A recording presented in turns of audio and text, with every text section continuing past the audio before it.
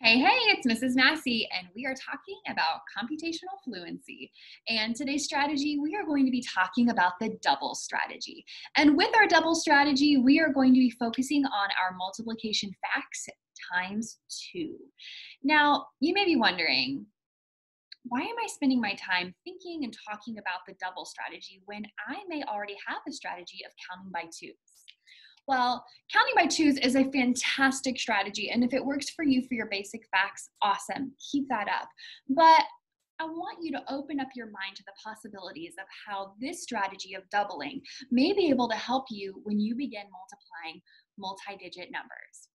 So our double strategy of times 2, we are going to use the example of 2 times 4.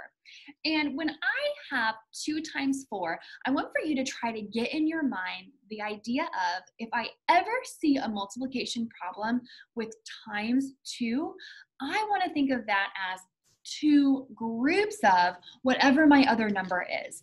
So for this problem, 2 times 4, I have 2 groups of 4. Whenever I see that multiplication symbol, instead of saying times, I'm going to say the phrase groups of. Sound good?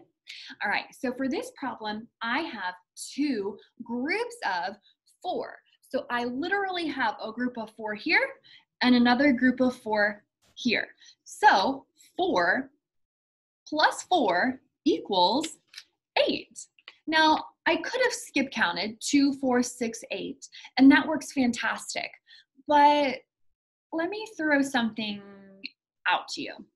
What if I have a problem like this? 373 times 2.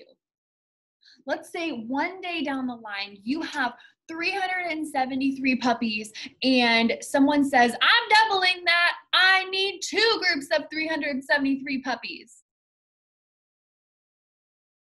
Can you imagine? That's insane. I could multiply that, but what if I don't have the skills to multiply that yet? What if I haven't learned how to multiply a multi-digit number yet? Well, we can use the double strategy. I see a multiplication symbol, so that means groups of, and I see the number 2, so that means I can double it. So 373 plus 373. So I wouldn't need to multiply when I know the doubles strategy, which ultimately is multiplying, right? So let's do some other examples. What if my problem is 2 times 3? So if I have the problem 2 times 3, that means I have 2 groups of 3. So 3 plus 3 is 6. So that means that 2 times 3 equals 6. Same with 3 times 2. You're just flipping the fact family. Let's do one more example. What if my problem is 2 times 2? Well, 2 times 2 simply means 2 groups of 2. 2 plus 2 equals 4. So 2 times 2 equals 4. That can be used with anything. You could do 19 times 2. 19 plus 19. You could do 1,000,000 times 2. 1,000,000 plus 1,000,000. Okay?